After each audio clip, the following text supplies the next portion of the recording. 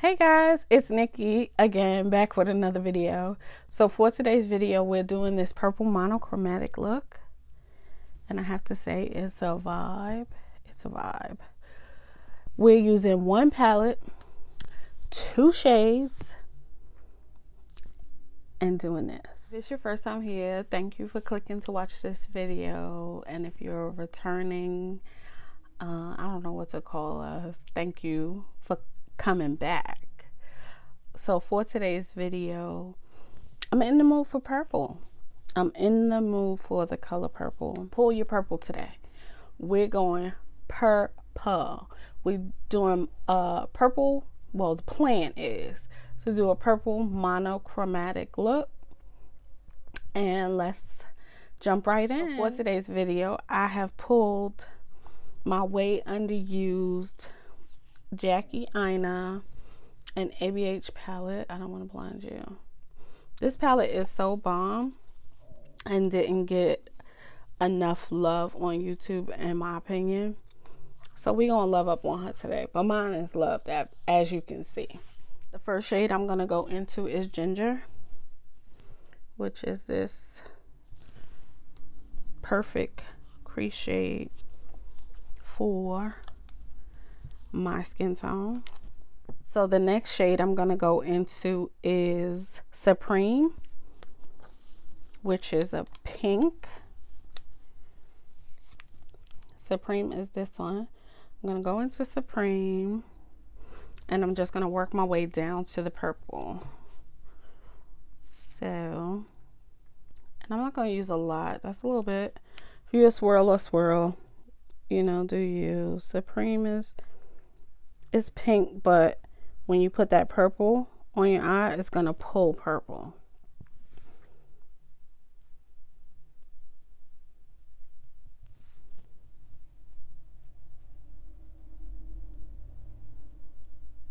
So just buff that. And I make my own crease because I have hooded eyes. And I'm not putting much there because I'm ready to get into the purples. Let's get into the purple. We said purple. So I'm going into Big Wig, which is a matte purple shade. Looks like this. Looks like my little cami under there.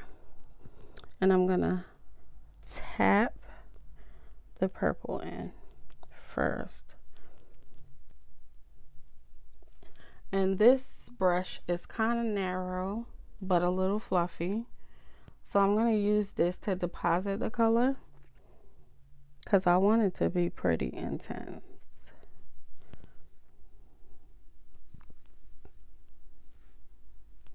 So after you've reached the desired opacity to the purple, we're going to go back into our fluffy brush and just tap into Supreme. And I'm going to go up in here and just bring it around to soften any harsh lines around the edges. So now I'm gonna go on the lid. That was quick, right? Yeah. And this is Shookington, which is the purple shimmer in the palette. Shookington. And I'm gonna pack that on the lid with, I got this double-ended brush. I'm sure it came in the palette. Like that. You can wet it if you want to. These shadows don't have to be wet, but if you wet them, they're even more intense. But look at that. You get what you need just from lightly tapping. You don't even have to press hard. ABH just gives it to you. Straight up gives it to you. No chaser.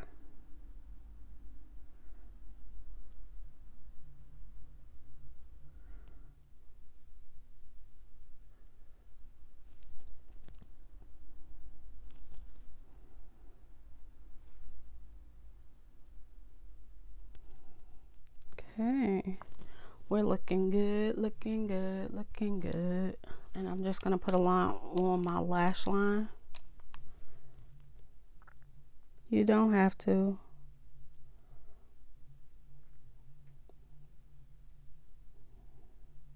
You can wing it out if you want to.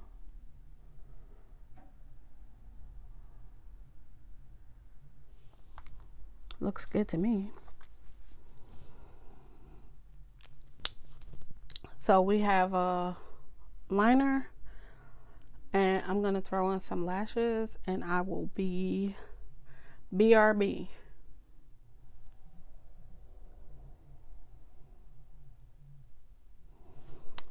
Okay, so we have liner on, we have lashes on. Now let's get into the face. So for foundation today, I pulled out my Pat McGrath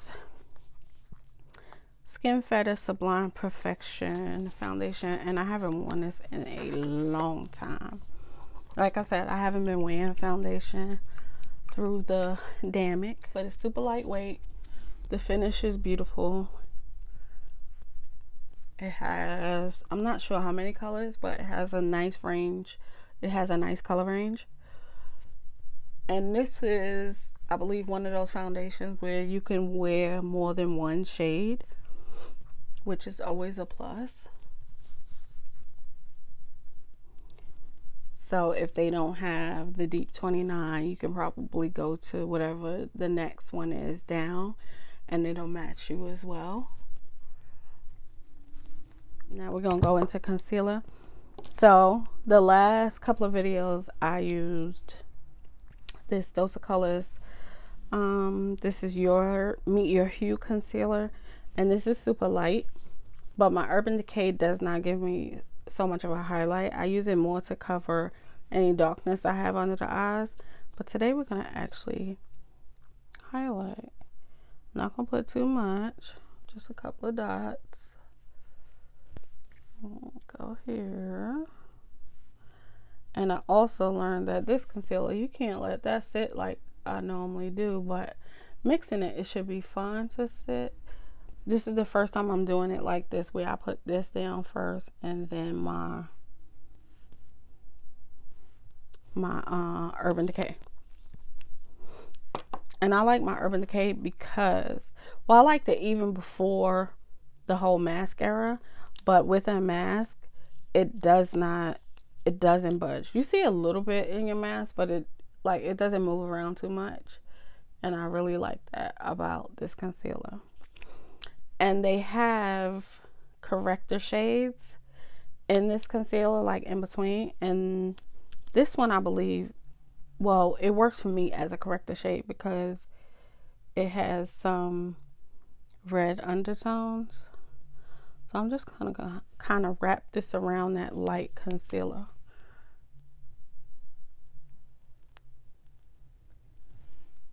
So that it's not like mega bright. The flower powder in yellow is for brightening, and then the Pat McGrath is pretty much to like make sure it's set. So I want to brighten a little bit, so I'm gonna take that powder first, the yellow one, and I'm gonna, it's a dry beauty blender, I'm just doing that while my other stuff sits. And I'm gonna go down my nose because I do want to highlight. I'm gonna go on my chin and a little on my forehead.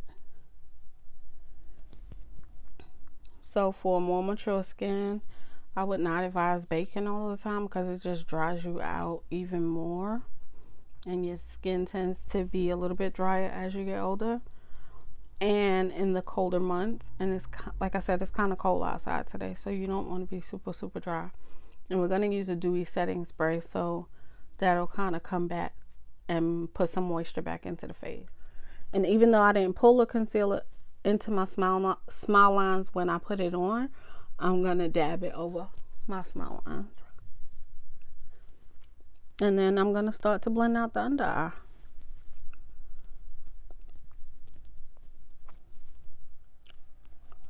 And we're mixing the bright in with the skin tone shade. And I'm not going to pull it all the way out, you know, out here. I'm going to just kind of stop it there, take the butt, because it has foundation on it, and go around. See how seamless that is? Beautiful. But I'm going to go around the edges with the butt to just blend it. So see, we're brightened nicely, but not over bright. And now I'm going to take that sponge with some of the yellow powder, but I'm going to tap some off. and go up under the eye. And I know it looks like a lot, but it's really not. Tap. Okay, I got more on that side. Okay. And then I'm going to take the tip of the beauty blender and go on the sides of my nose.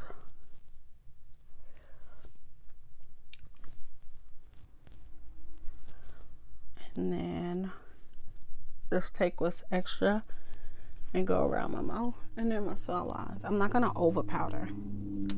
So then I'm going to take that Pat McGrath powder and I'm just going to dab, even tap off a little bit and just sit that up under the eye. Tap off and sit it there. Today I'm just going to bronze. But first, before I bronze, let me go ahead, because I haven't set like the apples of my cheek or up in there, and I want everything to blend together. So I'm going to take this cream blush by Fenty Beauty. I used it in another video, but today what I think I'm going to do with it is I'm going to take the butt of this beauty blender, and this beauty blender is dry because with a dense brush I didn't get as much payoff as I would have liked to, and it kind of got messy around the edges. So I'm going to take this, and they do have a beauty blender made. They have beauty blenders made just for blush. So this is what it looks like there, because I want color today. I don't want to play around. I want purple. So I'm going to tap this in, and I'm going up. And it is a cream blush, so you will have like a little, you know, it will look kind of balmy. But I think that application was way better than when I did the brush. So again, I'm going to tap into it with the bottom of this dry beauty blender. And then I'm going to tap it on my cheek. So now I'm going to bronze. And for my bronzer, I'm going to use my OG ABH bronzer in mahogany. I bought my bronzer at Marshall's, I want to say, for like $6. Even though this bronzer is still on the shelf in Ulta for full price, which is full price is $20-something, I want to say. Yeah, I got mine for $6. Why does it, I hear something moving in here? No, but it looks like this. And I'm gonna bronze up there just a little bit. Up there. Put some dimension back into the face. And then I'm gonna go to the side, and I'm gonna go right above where I put that powder strip and underneath the blush. And same thing over here. Put those shadows in the face. And I'm going to go underneath the powder. Then we're going to start to sweep this powder. Wait, before we sweep it away, let's work on that bottom lash line. So I have my handy dandy pencil. Y'all know I love pencils for adding color to the lower lash line. It's easy. You don't have to be precise with it. You can go in your waterline. I just choose not to. I like it better on my lash line. And I'm going to just start to just put it under there. Don't have to be neat. Look how easy that was. Just like that.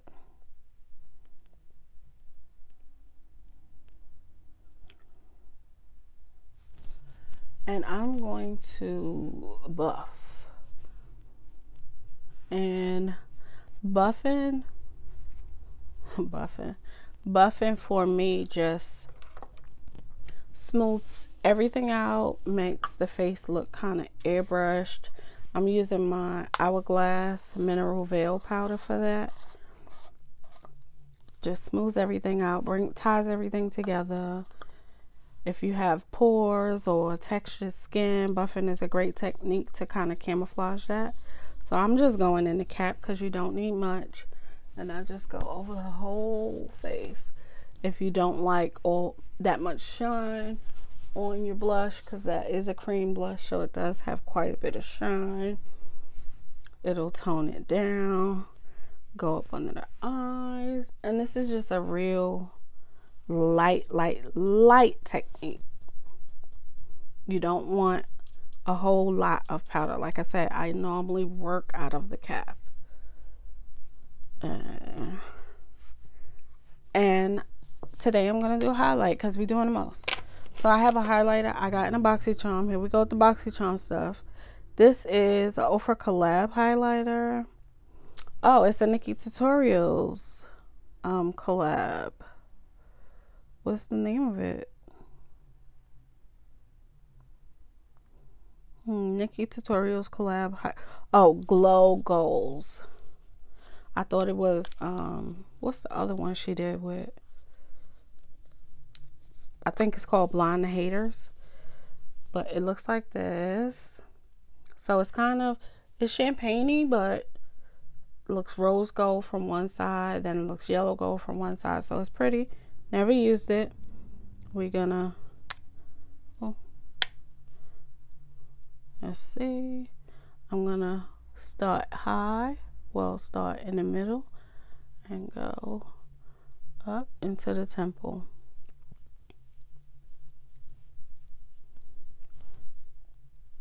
Same thing on the other side. I'm gonna start pretty much at the top of the cheekbone and wrap it around. So that's that. And then I'm gonna line my lips. I have a lip, another Marshall's Fine. Girls and guys, if y'all don't go to Marshall's and look around for makeup, because I mean it's some good finds at Marshall's and TJ Maxx. I think there's somebody here on YouTube that actually does videos where they take you to TJ Maxx and Marshall's with them and show you what they have. I find a lot of good stuff at Marshall's. I don't really frequent TJ Maxx as much, but Marshall's, yeah, it's right next to my Ulta. I'm going to Ulta when I finish this video. So I'm lining my lips with Chestnut by MAC. I have a NARS, what do they call these? These are the Power Matte lip pigment, and I have this in the shade Wild Night. This was another, I'm looking for the sticker. This was another Marshall's find. The box looks like this. I've had one of these before that I really enjoyed. I can't even remember what the name of it was, but it was a nude, of course. But it looks like this, and I thought it would be super pretty for today's video. I know the one that I had before that was nude. It didn't really dry down completely, so it will move around. But if you're okay with that, then fine. Nude is easier to wear if it moves around with a mask on versus a deeper color.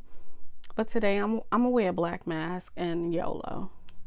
So my lips are lined with Chestnut. I do line heavy just because that's what I like.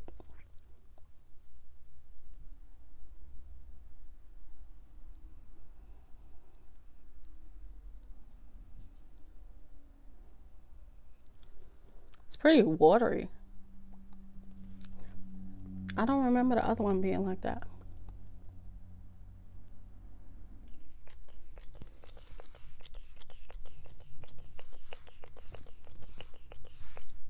I'm going to use my Benefit the Real. I know I always use my Thrives Cosmetics. I normally layer the two. I might not. We'll see. But I'm going to put this on my lower lash line. Has a ball on the end, if you can see it. And mine's is starting to get a little tacky, which I like mascaras best when they're at their tacky point because they're not as wet and don't move around. So guys, this is our final look with the Jackie Aina ABH palette. I want to thank you guys so much for clicking to watch this video. Thank you for rocking with me for another look shopping our stash. If you enjoyed it, thumbs this video up, hit that subscribe button, hit the notification bell so you can be notified every time I upload a video. And I had fun today. I had fun doing this look, shopping my stash once again, because like I said, they keep coming out, same stuff, different background palette, but it's the same thing. You have it in your stash, so shop your stash. It's okay to buy new stuff, but shop your stash. So until next time, bye guys.